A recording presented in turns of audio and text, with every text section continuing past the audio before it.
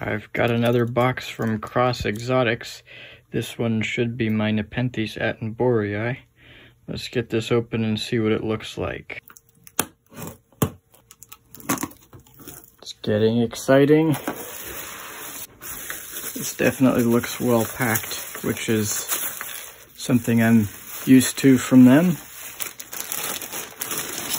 And there you go, Nepenthes Attenboroughii AW513. Let's see, how should I get this off?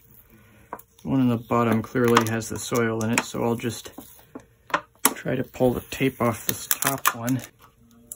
And there we are, we can see the plant. It's ready to go into my Highland Terrarium. Let's go take it down. And there it is, it looks very nice in there.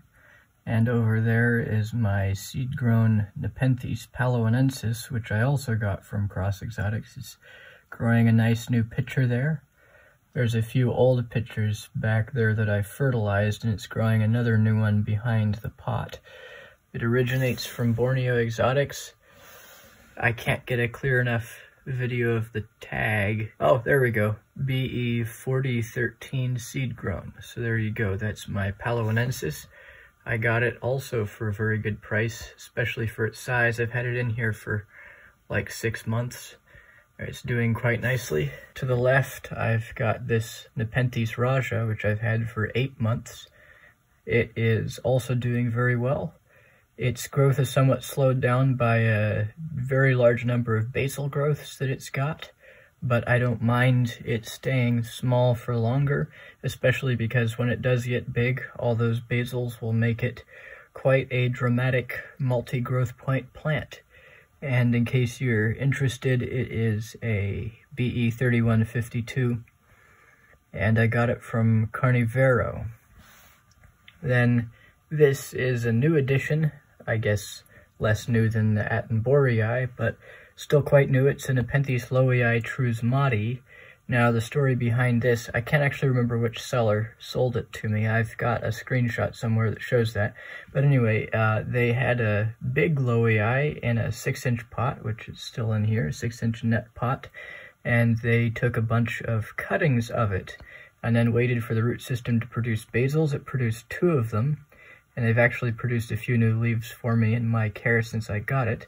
And they sold it on eBay for $120. So for a root system that big that will help me get a large loweii much sooner than I would normally, I thought that was a pretty good deal. It was certainly a fun thing to buy and try growing. At the very minimum, it would at least perform as well as a normal loweii about this size, which wouldn't have been all that much cheaper than $120. See, I think I might actually have a way of getting a better shot at some of the basals at the base of this Raja. Okay, do you see that? I mean, there are basals all over the place. It doesn't really do it justice on the camera. I'm very excited to see how this actually matures, and it really has been growing stably and reliably, and that's one of the reasons why I know that the conditions in this terrarium are actually pretty good. And speaking of that, I'm going to explain how it works. This is what the terrarium looks like as a whole. You can see there's a tub inside that's sitting in blankets, and then those blankets and tub are sitting in a larger tub outside, and there's a chiller right there. So basically, what I've got going on here is a few inches of water in the bottom of the terrarium there in the inner tub that's chilled during the night by that chiller down to like 45 degrees. And there's a fan, the blue thing, that blows air across the surface of the water, and that brings the air temperature down a little below 55. I've seen it go down to 53. It really depends on what's going on in the room outside. And then the top is covered over with plastic wrap. The light on top is a fluorowave light. I don't remember the exact model, but it's been doing very well for my Highland Nepenthes in there.